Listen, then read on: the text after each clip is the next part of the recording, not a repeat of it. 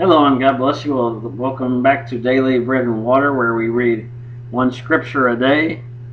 Because just as we need bread and food and water for our daily lives to survive in our physical bodies, we want to spend some time in the Word of God with the bread of life and that living water of the Holy Spirit that will help us in our spiritual life. Because just like Jesus said when he's tempted in the wilderness, man cannot live by bread alone, but by every word that proceedeth out of the mouth of God. So for those of us who hunger and thirst after righteousness, this is why we're here, to hear God's word so we can get blessed. And if you want to comment about this scripture, what it says to you, leave in the comments below. If you'd like to suggest a scripture that we cover in a future Daily Bread and Water episode, let us know in the comments. And if you would like to have like a video chat or audio chat where we just discuss the scripture of the day, let me know in the comments. Email me. My email address, you can get it in the description, in the about section.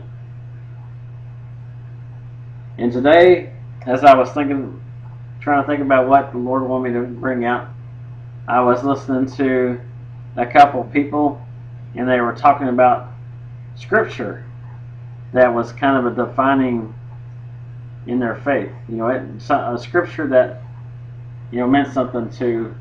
The first one was this Jewish man, and if I mention his name, you probably know who he was. Maybe you wouldn't, I don't know. But he was talking about when he became the saving knowledge of Jesus Christ, he wasn't reading the New Testament. He was reading Isaiah and Jeremiah when he come to this realization that Jesus is his Messiah. And the other person is a gentleman who lives in Australia. And he was talking about how a year ago he was having this struggle where he felt like he wasn't hearing from God anymore. Like he felt like God had abandoned him. And he was praying to God, saying, Lord, I just don't feel you anymore. I don't feel you talking to me. And will you show me that you're still there, that you're still with me? And he was taking a walk. And he's seen one of those plastic chairs. You probably all seen them at Walmart. You probably all seen them in people's yard. Those plastic chairs where the arm comes out of the back and meets in the front of the legs. Just those little plastic chairs, the white ones and things. This one was white. They showed a picture of. But I'm sure you all know those plastic chairs. So anyway, like you see them at Walmart, and like I said, in people's yards and whatnot, they're good for because they're plastic. They won't rust and things like that in the weather. So you can put them on your porch, on your deck, whatever it may be. Leave them out there outside to sit on to enjoy a beautiful day. So anyway, they were talking about these, and whenever he took that walk, that chair had written on it that he saw when he was walking. His favorite song was written on this chair. And like I said, he could tell the story better than I can because it's his testimony. But as I was listening to both of these, and I was listening to my friend from Australia telling that story, I just started thinking, okay, that's awesome. And then I started thinking, well, what is like a verse that is like close to me, that like a defining moment for me? And I just started thinking about all these verses that I love. And I'm like, that's not like a defining thing. And I think the enemy was trying to take the verse from me, but God revealed it to me. He said, David, you remember that verse that you stood your ground on. And here's this verse right here. Isaiah 53:5. But he was wounded for our transgressions, he was bruised for our iniquity. The chastisement of our peace was upon him, and with his stripes we are healed. And this right here, the last verse, and with his stripes we're healed. This is what I stood on. You see, if you ever listen to my sermons I do on Sundays, I've talked about before several times about how when I was 13 years old, I got saved and baptized. And before that, other times I ran to the altar numerous times. But when I was 13, I got saved and baptized. And I believed in my mind and said with my mouth that I believed in Jesus. I believed he was the Son of God. I believed he died for my sins. I believe he was my Savior. But he wasn't living in my heart. I still did what I wanted to do. And for 20 years, I confessed that I loved him. He never heard from me except for whenever I had some stupid prayer where I'm like, God, if you will do this now, I will never ask you for another thing, ever. Stupid prayers like that, or just whenever some catastrophe would happen, someone's in the hospital, or whatever it may be. That's the only times God would hear from me. And 20 years of playing games with him, I got hit with this dizzy spell. First, it was on a Friday. I was dizzy. I became dizzy, and I was dizzy the rest of the day, the rest of the evening. Woke up the next day fine. Then it was again the next day. Next week on a Thursday. Excuse me. Went from a Friday on one week, then a Thursday on the next. And I got dizzy, and after that I was, the next day I was perfectly fine. Then it come up to the following Sunday, and I was dizzy. And this time I was dizzy on every day.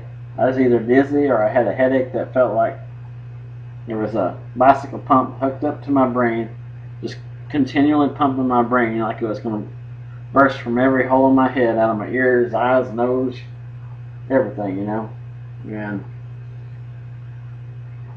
each and every day when I was either sick, dizzy, or I was sick with this headache. People, my family kept telling me, David, go to the doctor, go to the doctor, go to the doctor. I stood on this scripture right here, Isaiah 53:5, and I said, Lord, in your word, it says, by your stripes we are healed. Not we are. It's saying we are healed. Jesus paid for our healing with those stripes he got on his back. Because he got hit 39 times. But this whip was split into several strands of leather. Some 3 to 9, I don't know how many.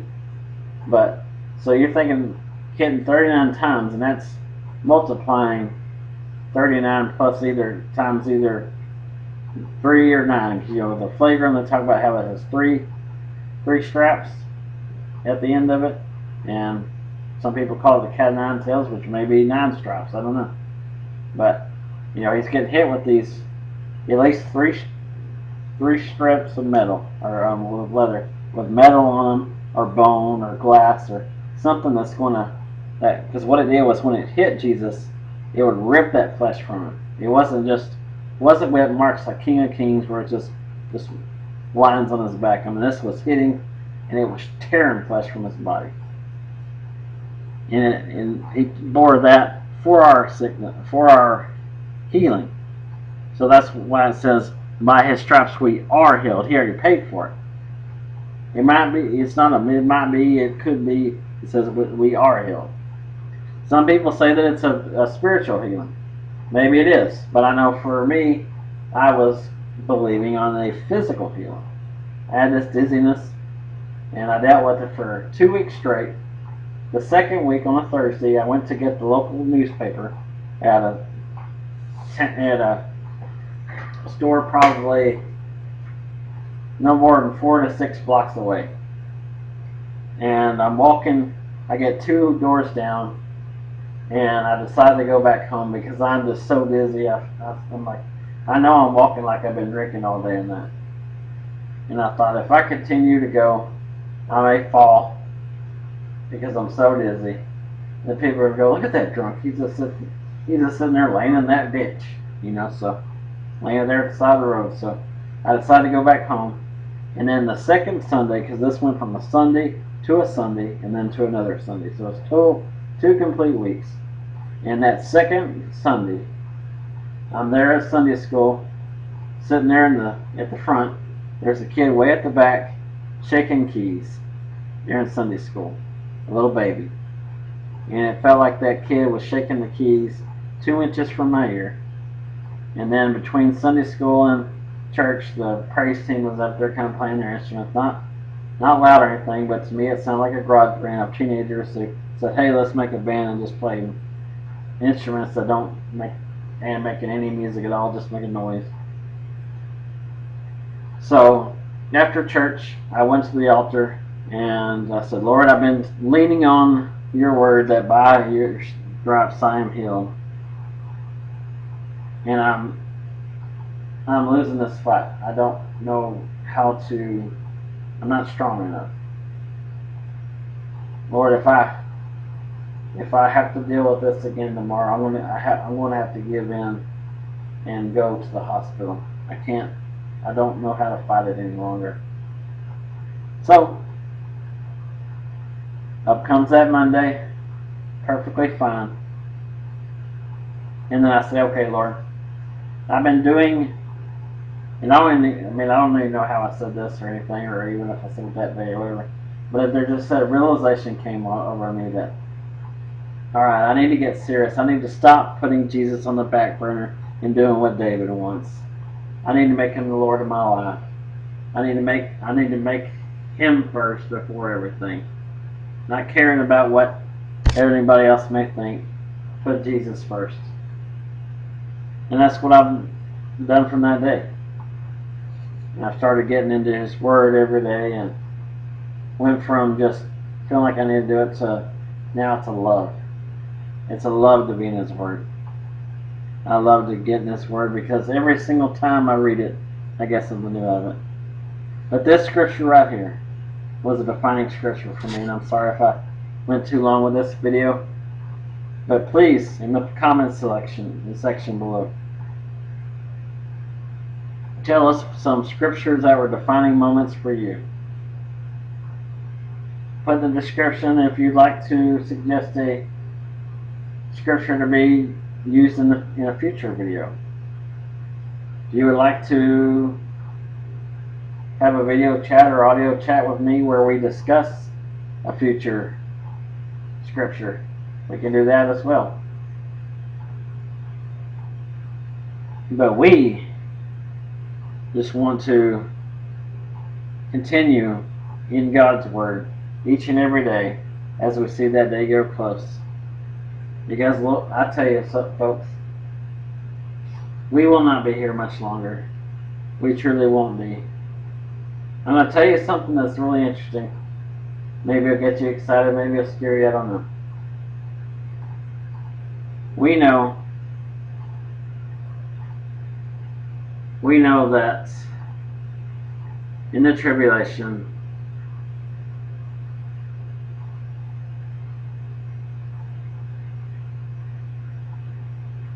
the Jews are going to think they had their Messiah, right? Because they rejected Jesus.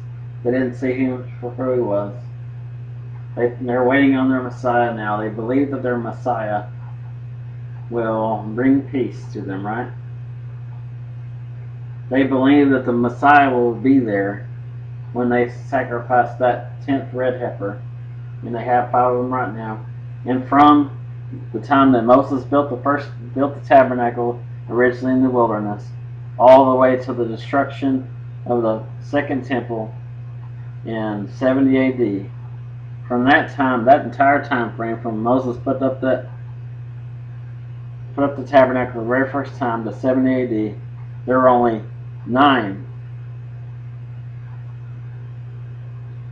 biblically accurate red heifers that were worthy of being sacrificed. Only 9 have been sacrificed the entire time. And now the 10th one is the one that will be sacrificed in the tribulation temple, in the third temple.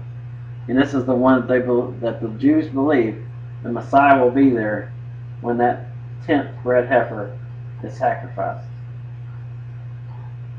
Now, I don't know if you've heard this,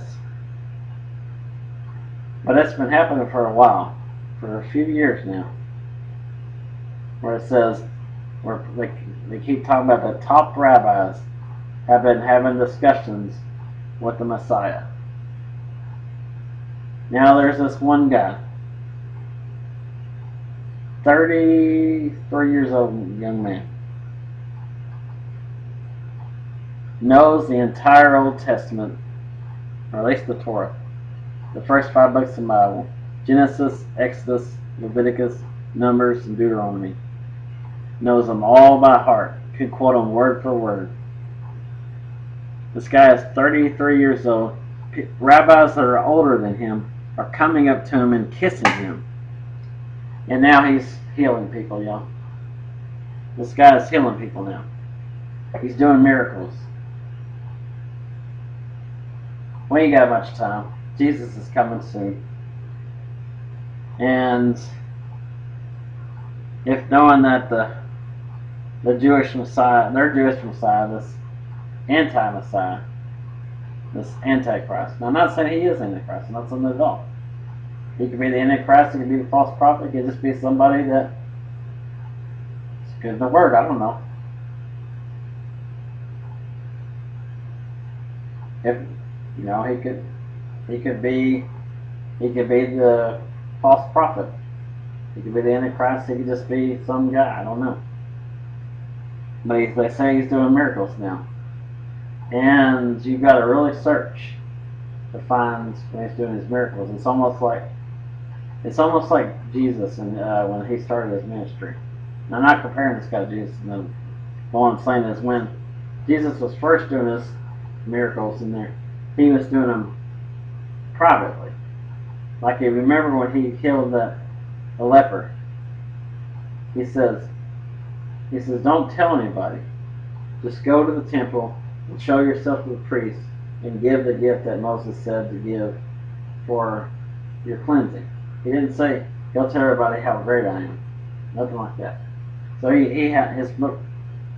So his ministry was kind of intimate and private. And then he did an openly, was doing miracles, and he had his public ministry then. Are we seeing this with this guy? I don't know. But Jesus is coming soon. So if you don't know him, just believe in the gospel. Know that we all mess up. There ain't none of us that are perfect. We all sin. The Bible says that there's none righteous, no, not a one. The wages of sin is death, which means that sin separates us from God. And that separation, punishment is death. Because we're separated from God, and that sin, because God and sin can't dwell together. So that sin separates us from Him. And that sin is the death penalty. But Jesus paid for that sin with His sacrifice on the cross. Just like it says here, He was wounded for our transgressions. He was bruised for our iniquity. The chastisement of our peace was upon Him. By His stripes we are all healed. Jesus paid for it. Yes. He paid for everything. Anything that we go through. Jesus paid for it on that cross. Because He was a real person. He was in the Spirit. He was really born of a virgin. He really lived a sinless life. He was really perfect in every way. He wasn't somebody that cursed people for cutting them off in traffic. And of course they didn't have that back then, but But He was perfect in every way. He was the perfect willing sacrifice to pay our sins. And only He could, because no one else can do it. Because if anyone else can do it, you might as well have the neighbor down the road die for your sins. Jesus was perfect. He was the one who was willing. He was the one that was able to pay your sins.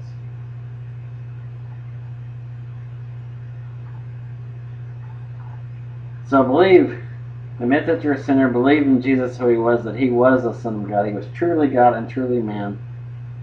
That he really did die for you. He was buried. He died, was buried, and rose again. And God raised him from the dead. Call out to God. It says if we call out to him, confess with your mouth. It says if we confess with our mouth, he is faithful and just to cleanse us of all unrighteousness. So that's all you got to do. Just trust in Jesus with your heart, like I said, not with your lips. Because you can fool people. You can fool your pastor at church. You can fool me. You can fool your neighbors, whoever. But you're not going to fool God. So if you feel God calling to you, if you see what's going on in the world, and you don't have to, like I say this all the time in my sermons. You don't have to watch the news. You don't have to be a Bible scholar. You can just go out in your daily lives and you'll see this world is getting crazier. This world is getting darker. And if that scares you, don't know what to do, call out to Jesus. And you got to do it with every part of your being, your whole heart, soul, mind. You can't just say with your lips, I believe you, Jesus, and not mean it in your heart. Trust me, I played that game. It's not a game to be, it's not a fun game. And I'm just lucky that Jesus looked at me and said, I love him even though he's played games with me. I still love him enough. And I want to call him back to me. I still love him enough that even when I was in Gethsemane and I was pressed down like an olive. Have you ever seen the olive press things? There's the Expedition Bible that I gave the link for whenever they were doing the sheep. Jesus the soul shepherd. There's also Jesus the olive press. Beautiful story. Powerful to know. Jesus sat there and his sweat was his drops of blood, thinking about us. And then he went and he faced all that brutalness. Like I said, if you watch Passion of the Christ, it's not nowhere near as brutal as it was in reality. But just, you can watch that and just know that Jesus did that for you. And, he didn't have to face that. He could have said, he could have looked at me and said, David's not worthy, Father, take me home. But he did. He went, he faced it. And he gave me this free gift. There's this gift for each and every one of you. Each and every one of you listen to me, he doesn't know Jesus. There's this free present. The best present you'll ever get. A lot of people just want to live in the now. But one day this life will be over. And we're giving you the best present you can get. That will guarantee that the next life will be way better than this will ever be. More beautiful, more amazing. And all you gotta do is just take that present. Just say, give me that present, Jesus. That's what I want. Just take that present from him. He's handing that present out to you. It's all wrapped in the beautifulest packaging you could ever think of.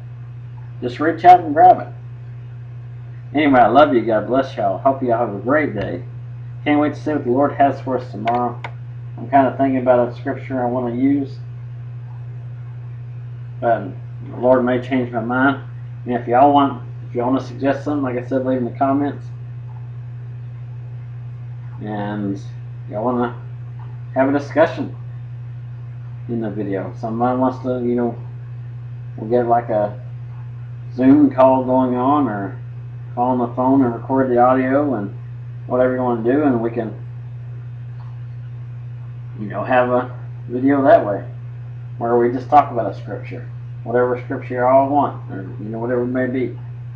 Anyway, I love y'all. God bless you. Hope you have a great day. We'll see you tomorrow. And don't forget, we also will be having our sermon on Sunday. And we will be continuing our series that God kind of led me to do about how much Jesus loves us. Our first video was about how Jesus loves us, and we were using the parable of the 100 sheep and the one sheep that went astray. And then last week we were doing the parable of the prodigal son. This week will be just as beautiful. So join us for that. Join us for our daily bread videos. We're going to keep doing it until Jesus comes or God takes me home, whichever way comes first. If we're still here till I'm 65, I'll be doing this till I'm 65. If Jesus takes us home, well, we'll keep doing it until then, and maybe somebody in the tribulation period will come across these videos and be blessed. Anyway, I love y'all. God bless y'all. I hope y'all have a great day. We'll see you tomorrow, God willing.